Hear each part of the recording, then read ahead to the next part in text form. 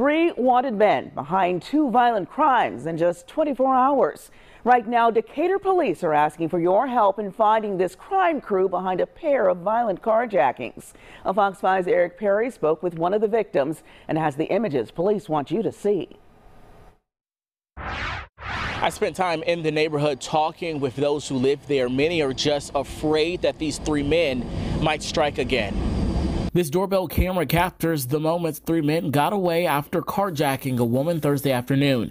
It happened in Decatur on Mimosa Place. The victim says she was in a white Jeep Cherokee when 3 men in a black car pulled up behind her, got out, pointed a gun at her, and demanded keys. She wasn't hurt, but this video shows 2 men taking off in the getaway car, and then moments later, the Jeep speeding behind.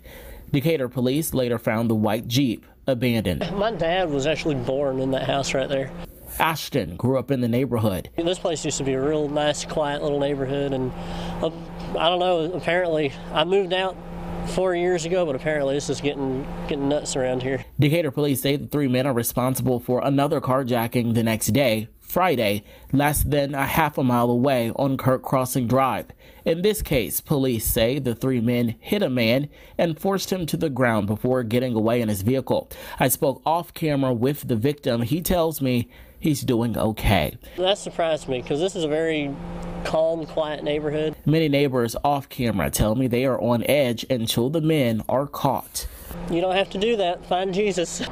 And Decatur police need your help. If you know anything about these 3 men, come forward. You can remain anonymous. At Decatur Police Headquarters, I'm Eric Perry for Fox 5 News.